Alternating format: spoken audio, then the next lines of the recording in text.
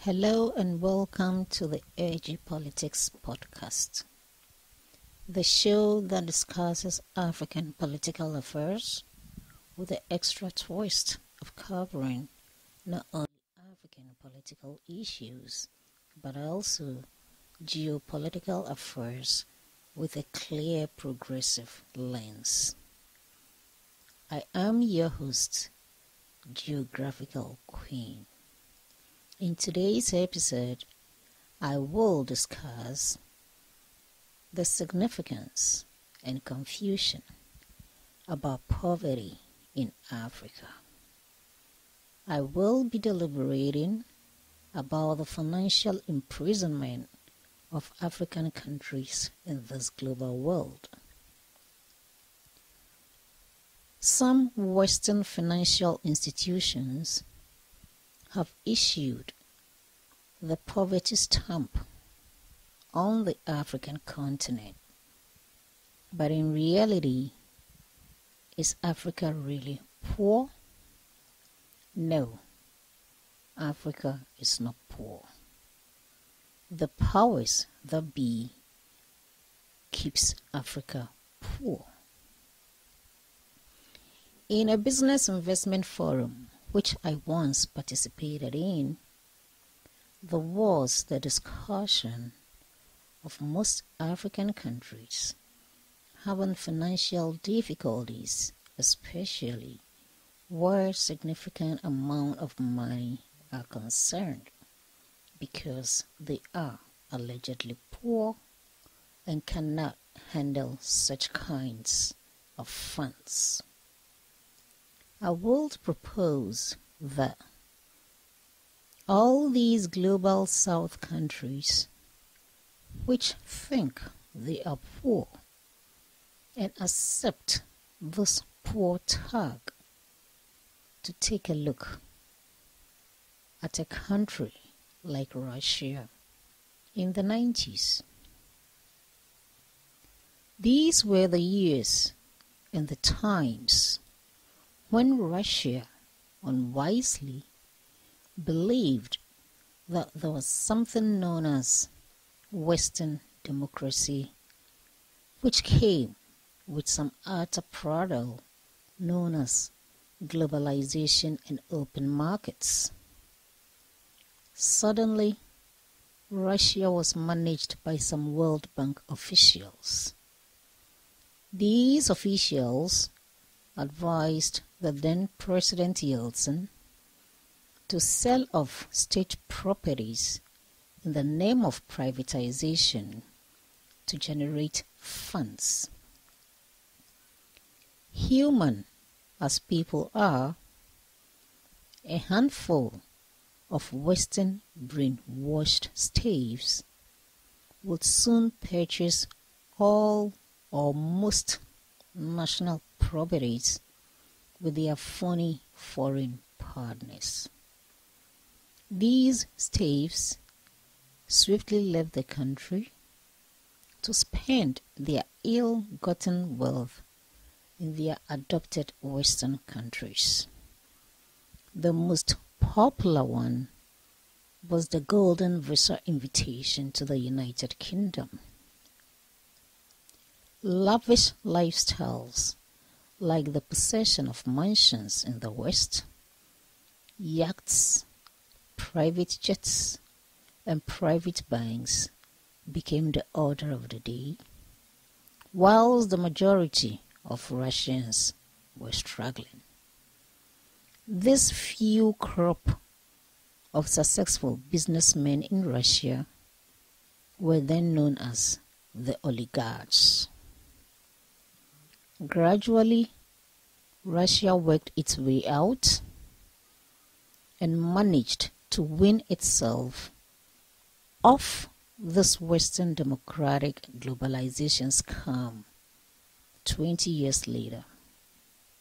And Russia today, 20 years later, after trying to get rid of all these programs, Russia today has more than enough for its citizens and beyond.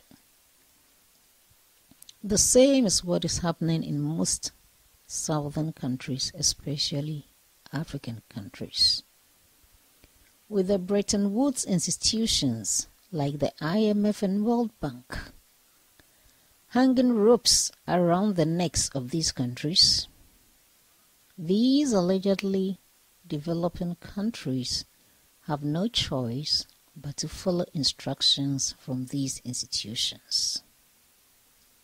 Most banks in most of these countries are not even supposed to handle about $10 million without the permission of the United States.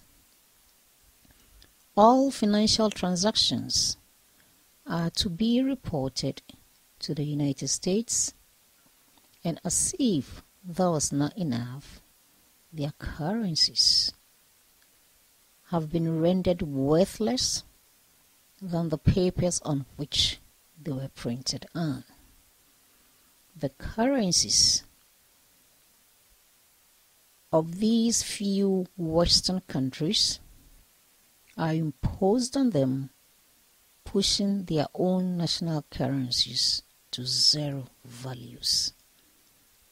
With such strings around their necks, the few politicians who manage to get into power try their best to secure their financial status by saving their ill-gotten funds in the same Western countries that prevents them from developing their countries for rainy days.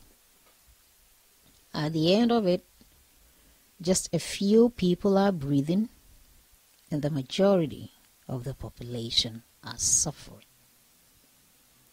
To confuse these so-called poor countries for their development failures, that was actually programmed for them by these same Western financial advisors. They accuse them of corruption and bad governance, making African leaders especially in their countries always looking like failures when these Western countries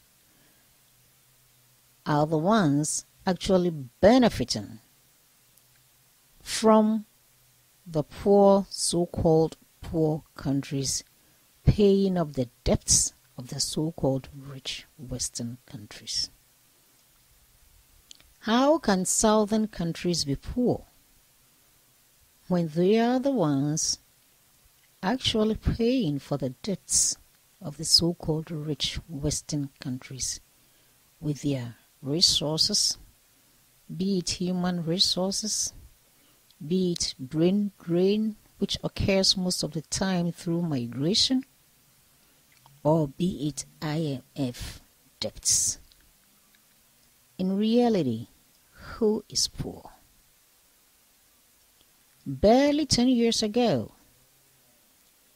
the two most developed countries of our times, Russia and China, that were supposed to be poor because they were not democratic like Western countries, have proven to be the two most thriving countries by ignoring the so-called Western financial democracies.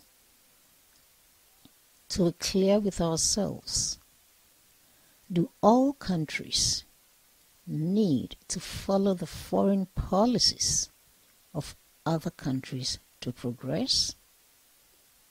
Or it will be appropriate for countries to rather check their own environment to develop their countries according to their resources, their needs, and their capabilities? So what do you think? Can anyone listen to this reality scenario here without pinching her or himself? Well, leave your comments below in the comment section, and thanks for tuning in. I will be back in the next broadcast. Good day.